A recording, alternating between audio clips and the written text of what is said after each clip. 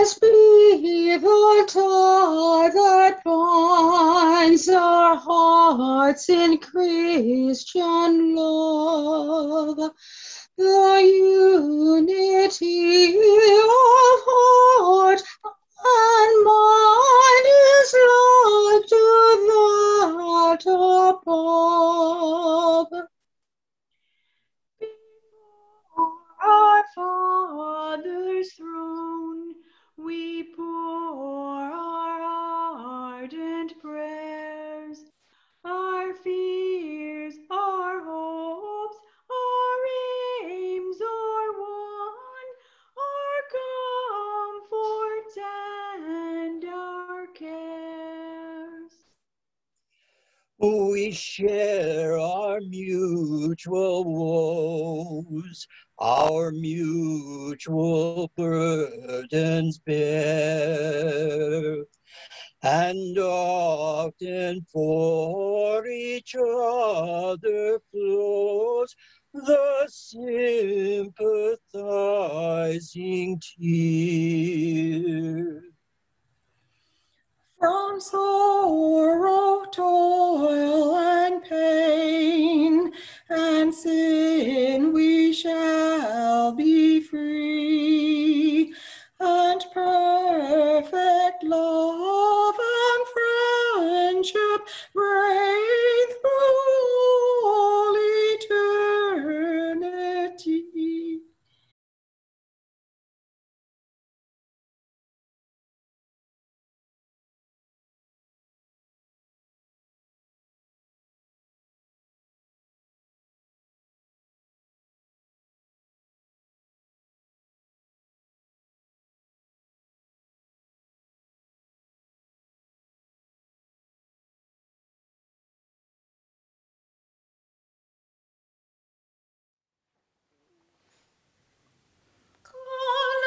Worship God. Come, let us worship God. Come, let us worship God. Come, let us worship God. Welcome, everyone. Welcome, everyone.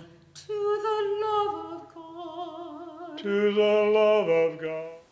God's peace be with you. Welcome to our online service for Sunday, August the 1st. Our service this morning begins with confession and forgiveness. Blessed be the Holy Trinity, one God, the God of manna, the God of miracles, the God of mercy. Amen. Drawn to Christ and seeking God's abundance, let us confess our sin. God, our provider, help us. It is hard to believe there is enough to share. We question your ways when they differ from the ways of the world in which we live. We turn to our own understanding rather than trusting in you.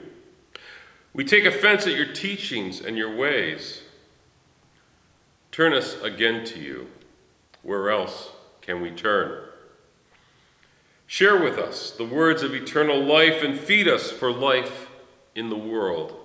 Amen. Beloved people of God, in Jesus, the manna from heaven, you are fed and nourished. By Jesus, the worker of miracles, there is always more than enough. Through Jesus, the bread of life, you are shown God's mercy. You are forgiven and loved into abundant life. Amen.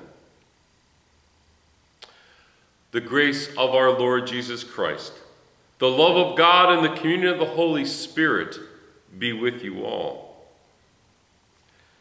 I ask that you please hold the prayer of the day within your heart. Almighty Creator and ever-living God, we worship your glory, eternal three in one, and we praise your power, majestic one in three. Keep us steadfast in this faith. Defend us in all adversity and bring us at last into your presence, where you live in endless joy and love. Father, Son, and Holy Spirit, one God, now and forever. Amen.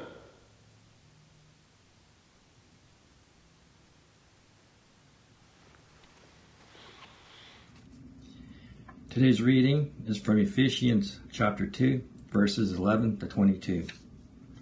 So then remember that one time you Gentiles by birth, called uncircumcision by those who called the circumcision a physical circumcision made in the flesh by human hands. Remember that you were at that time without Christ, being aliens from the commonwealth of Israel and strangers to the covenants of promise, having no help and without God in the world. But now in Christ Jesus, you once were far off, have been brought near by the blood of Christ. For he is our peace. In his flesh he has made both groups into one and has broken down the dividing wall, that is, the hostility between us. He has abolished the law with its commandments and ordinances, that he might create in himself one new humanity in place of the two, thus making peace, and might reconcile both groups to God in one body through the cross, thus putting to death that hostility through it. So he came and proclaimed peace to you who were far off, and peace to those who were near. For through him both of us have access in one spirit to the Father. So then you are no longer strangers and aliens, but you are citizens and the saints, and also members of the household of God, built upon the foundation of the apostles and prophets, with Christ Jesus himself as a cornerstone. In him the whole structure is joined together and grows into a holy temple in the Lord, in whom also are built together spirituality into a dwelling place for God.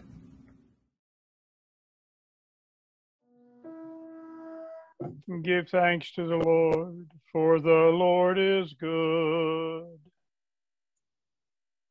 For God's mercy endures forever.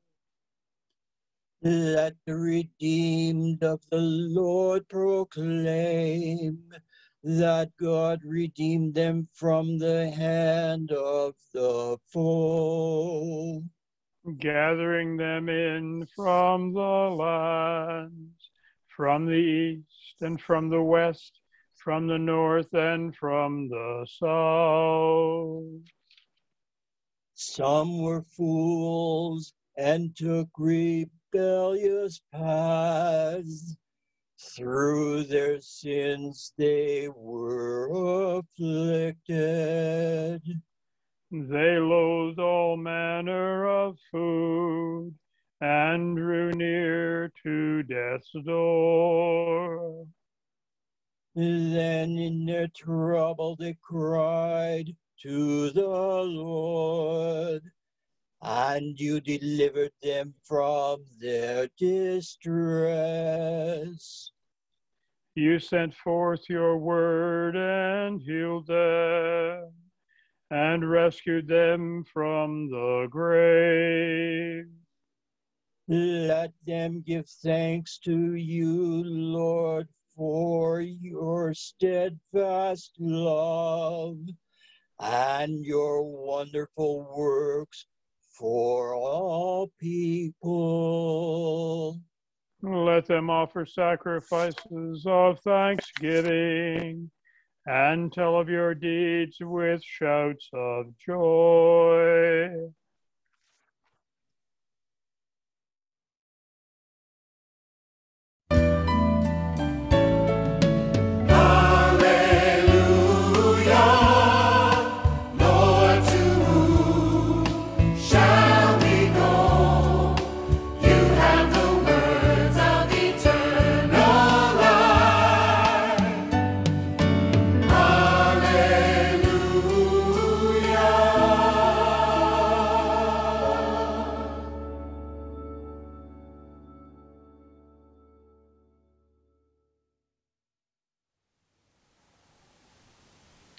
The Holy Gospel according to Matthew, the 28th chapter.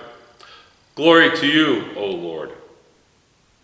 Now the 11 disciples went to Galilee, to the mountain to which Jesus had directed them. When they saw him, they worshipped him, but some doubted. And Jesus came and said to them, "All authority in heaven and on earth has been given to me. Go, therefore, and make disciples of all nations, baptizing them in the name of the Father, and of the Son, and of the Holy Spirit, and teaching them to obey everything that I have commanded you. And remember, I am with you always to the end of the age." This is the word of the Lord. Praise to you, O Christ.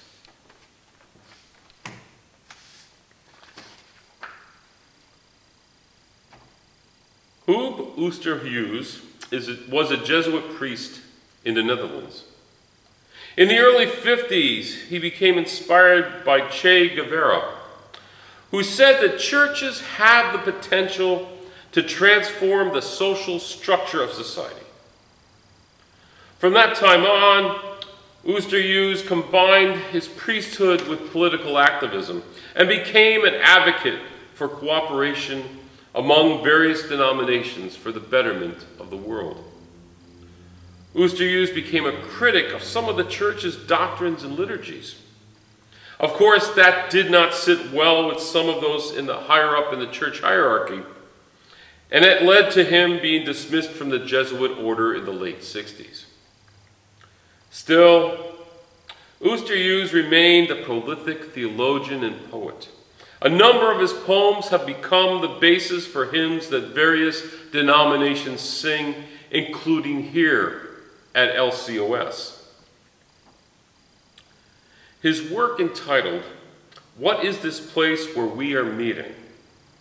provided the basis for composer Marty Haugen's hymn, "Gather Us In."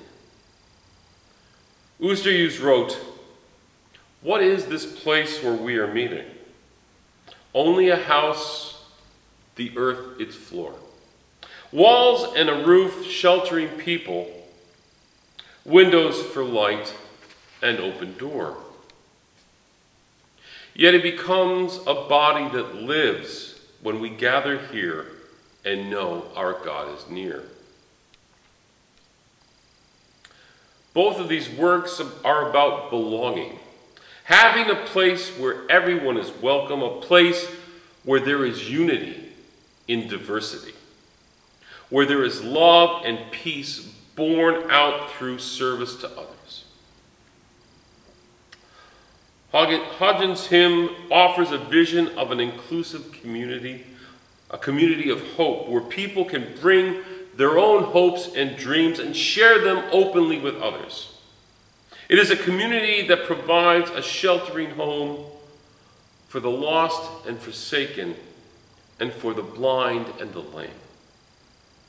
To Haugen, we each have an identity in this community as we respond to the call of our baptism. Paul's letter to the Ephesians was written near the end of the first century, 60 or 70 years after Christ's death and resurrection, a time when the church was facing division among its members. At the time, the church in that region was growing, attracting people from diverse backgrounds who were drawn to the promise that was offered by the gospel. When the letter was written, most people who were attracted to this growing movement were Gentiles. In fact, so many Gentiles were becoming part of the church that people with a Jewish heritage, like those who were present a few decades earlier, were becoming a minority. So there was obviously some hard feelings between the two groups. The author of the letter was afraid that the Jewish roots of the movement were at risk of being forgotten.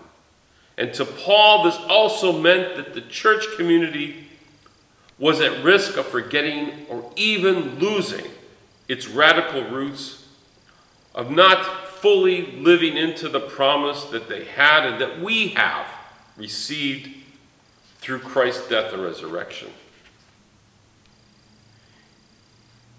In this letter, Paul calls on the Ephesians to simply remember. To remember where they came from. to remember the foundation of love on which their faith community is based, to remember the grace they have received. He reminds the Gentiles of the time when they were considered the outcast because they were among the physically uncircumcised. The Jewish members were also reminded that in many ways they too were considered outcasts, people who were segregated through oppression and through violence, whose beliefs and practices set them apart from the community. Through Christ's death and resurrection, Paul reminds the Ephesians that they have received a new life in Christ. God has gathered them into a community, into an assembly, into a family. Today, Paul writes, "But now in Christ Jesus, you who were once far off have been brought near by the blood of Christ. For he is our peace. In his flesh he has made both groups into one and has broken down the dividing wall that is the hostility between us." He is our peace. Through their shared experiences and histories, Paul hoped that the Ephesians could begin to tear down the walls, the barriers that were being erected between the peoples, between parts of the faith community, and then work toward creating one humanity unified in Christ and living in peace. Paul is speaking about a new humanity formed around and through Christ. The cross has put hostilities to death. It's an aspiration that remains relevant centuries after this letter was first heard by that assembly. In discussing today's passage, theologian Israel Kamutzandu wrote that the theological notion of Jesus as an embodiment of peace should invite Christians to be agents of peace, love, reconciliation, and compassion. The entire gospel message of the death and resurrection of Jesus Christ is given meaning in the letter to the Ephesians. Kamutzandu says that the letter is the fulfillment of the gospel message. If we truly live into our identity as children of God, into our identity as a faith-filled community, then no barrier can be allowed to exist. Our language can't be one of privilege and exclusion. It has to be a language of inclusion. Divisions such as intolerance, contempt, or even pride are the product of sin, because sin seeks to divide. Sin seeks to isolate us from one another, to keep us from gathering as a community, to keep us from sharing the promise of the gospel in the world. Through grace, we are called to seek out the stranger, the other, to gather them in, provide support, protection, and healing, to listen to their histories, to hear their stories, and make those stories part of our stories and become part of their story. Through God's actions, diverse family histories become a shared history. Service becomes a shared service. Through unity, empathy, and compassion, all become strengths. A healing balm, our shared voices become stronger and more compelling. Peace and love mark our shared lives together. Remember the words of Oosterhuis's piece. Yet it becomes a body that lives when we are gathered here and know our God is near. In short, reconciliation. A reconciliation that ultimately leads to unity, to a holy dwelling place for God that isn't contained within walls, but that is carried within our hearts to the world. Through this love, we can find peace. Because, as Paul wrote, Christ is our peace. Amen.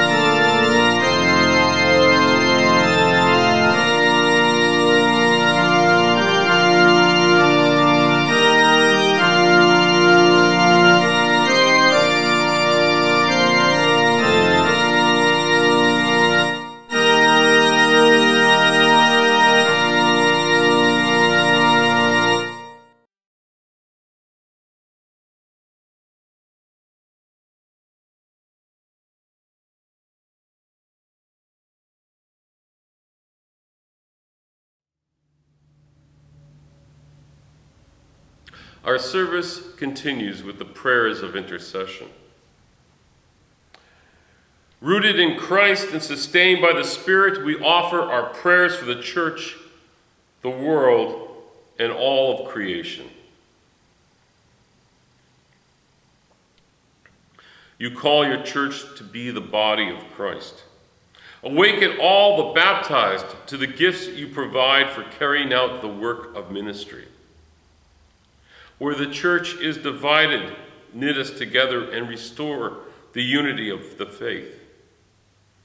Hear us, O God. Your mercy is great. You command the clouds above and cause the wind to blow in the heavens. Watch over deserts and wilderness places. Regenerate rainforests, defend species at risk of the extinction, and strengthen the work of conservation organizations. Hear us, O God. Your mercy is great. You summon leaders to respond to the needs of your people. Instill those who govern with patience when confronted with grievances, and perseverance in seeking what promotes the well-being of the community. Hear us, O God. Your mercy is great. You draw near to all who cry out for help. Feed those who are hungry, reassure those who are despairing, and accompany those who are imprisoned. Rain down the true bread from heaven that gives life to the world. Today, we pray especially for Mary, Laura, Karen, Peter, Tyson, Glenn, Jake, Klaus, Joyce, Roseanne, Audrey, Helen, as well as all those we name before you either silently or out loud.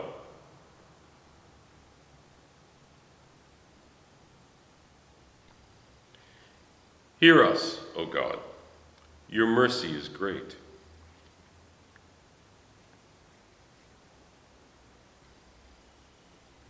You receive all who come seeking a sign of grace.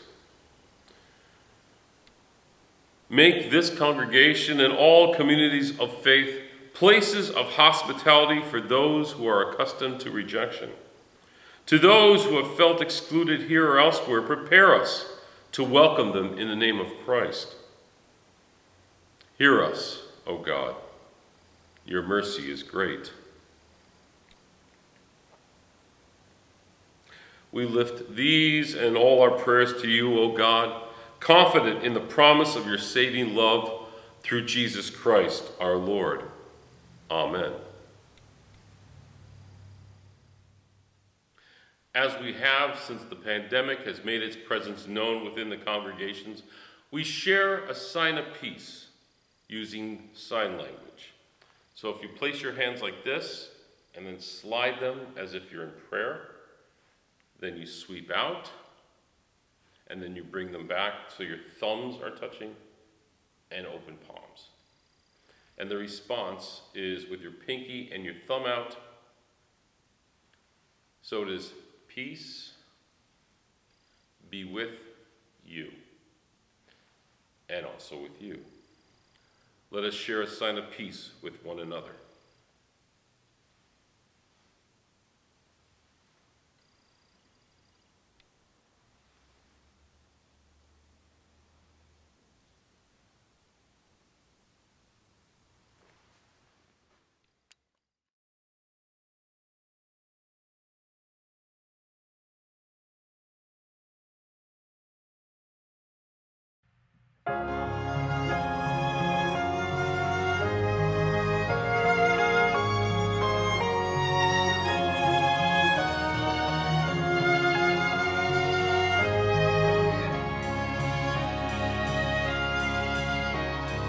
Peace be with you.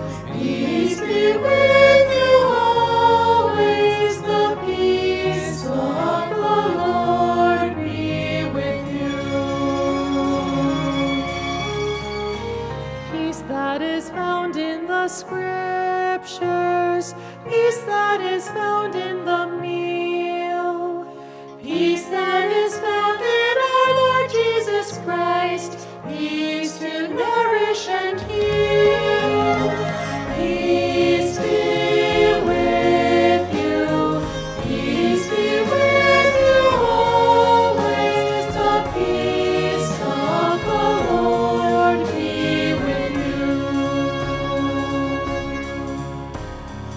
Peace that will heal the nations. Peace that will unite the earth. Peace that will make former enemies friends. Peace that offers new birth. Peace be with you. Peace be with you always. The peace of the Lord be with you. Peace that has fostered forgiveness. Peace that has made people new. Peace that demands a warm welcome for guests. Peace be always with you. Peace be with you. Peace be with you always. The peace of the Lord be with you. May peace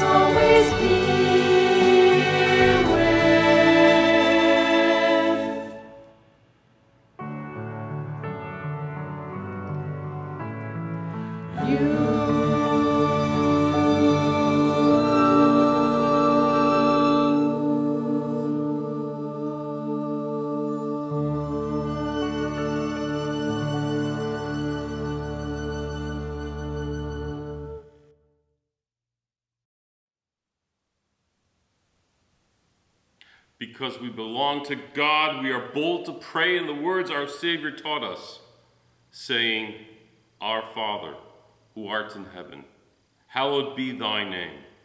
Thy kingdom come, thy will be done, on earth as it is in heaven. Give us this day our daily bread, and forgive us our trespasses, as we forgive those who trespass against us. And lead us not into temptation, but deliver us from evil. For thine is the kingdom, and the power, and the glory, forever and ever. Amen. Now receive into your hearts and into your lives the blessings of our Lord. The blessing of God, who provides for us and journeys with us, be upon you now and forever. Amen. Go in peace. You are the body of Christ. Thanks be to God.